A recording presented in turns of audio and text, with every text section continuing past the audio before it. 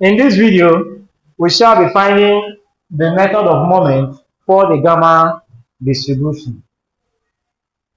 So for more on this topic, you need to subscribe to this channel. Solution.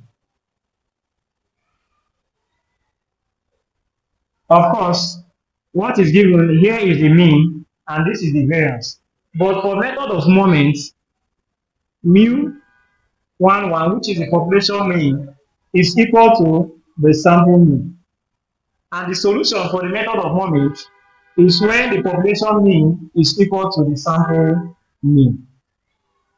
The population mean for the gamma distribution is equal to the expected value of x, and the expected value of x is alpha beta.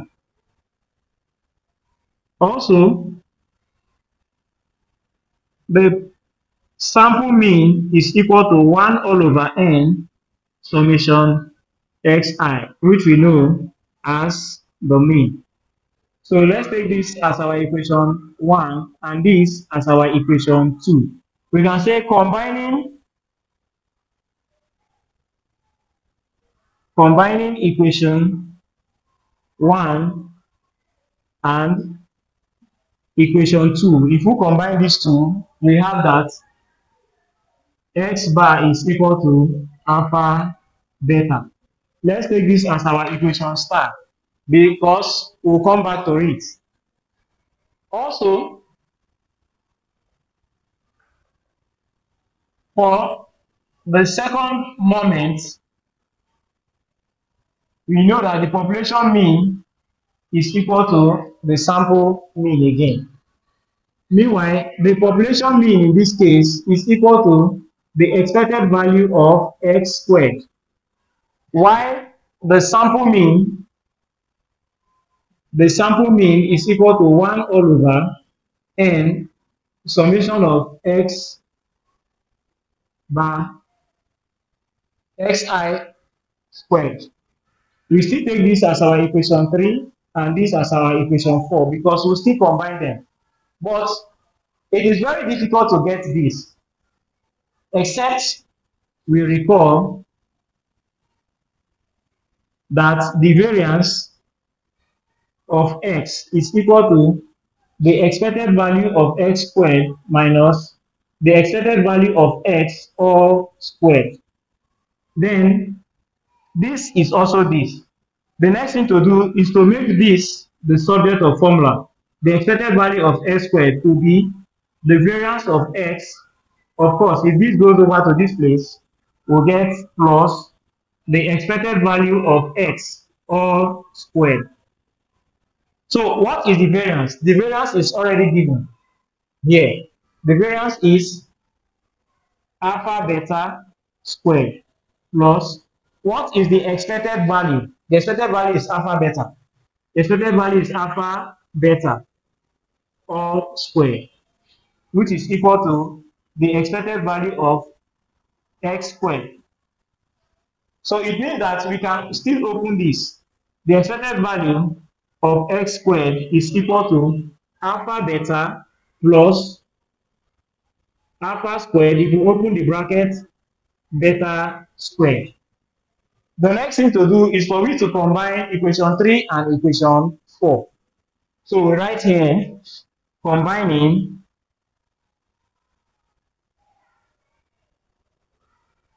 equation 3 and equation 4. So when we combine them, we are combining these two. Of course, we know that the expected value of x squared is this, while that of the sample mean is this. So the next thing to do is to, if we combine them, we get alpha beta squared plus alpha squared beta squared to be equal to this 1 all over n summation of xi squared. So this is what we get. Then if we go to this, we can recall from equation star. Recall from equation star. which is this. We recall that the mean is equal to alpha beta, which implies that alpha is equal to the mean all over beta. So we just substitute this alpha into this equation. Anywhere we see alpha, we put x over beta so that we can get one of the estimates. So wherever we see alpha, this alpha, we put x bar all over beta. So the first one, we have alpha here. So we have x bar all over beta multiplied by beta squared plus, anywhere we see alpha, we put x bar all over beta. Of course, there is square here, multiplied by beta squared, which is equal to 1 all over n summation of xi squared. So this can cancel this. So we're left with x bar plus x bar squared, if you open the bracket, all over beta squared multiplied by beta squared to be equal to 1 all over n summation of xi squared. So this can cancel this. We'll now be left with x bar, okay, sorry. There is x bar multiplied by beta because this cancel this. So we're left with x bar beta plus x bar squared to be equal to 1 all over n summation of xi squared. Of course, this can go over to this other side to give us x bar beta to be equal to, if this goes over to this side, we'll have 1 all over n summation of xi squared minus x bar squared. We can still write this to be x bar beta to be equal to 1 all over n summation of xi minus x bar all squared. So how do we get the beta estimate? It's just to make the beta the subject of the formula. So making the beta the subject of the formula makes it an estimate. So we have from here,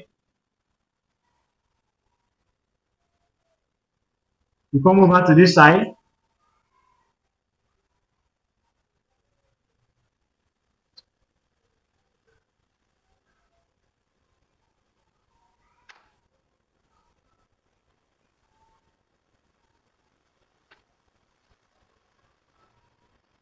Making beta the subject of formula, we have beta estimates to be equal to 1 all over n summation of xi minus x bar all squared all over x bar. This is what we get. Now we've gotten beta. What of the alpha? We are asked to find alpha and beta estimates for the gamma distribution. To obtain alpha, we'll recall from equation star. We recall from equation star that x bar is equal to alpha beta. This is x bar. So the first time we use alpha, this time we are asked to estimate for beta. We've gotten beta estimates. Now we will be looking for alpha estimates. It then means that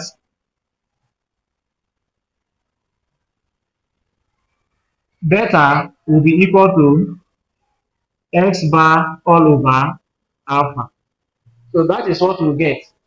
we move over to this side so that we can get our alpha. We move over to this side.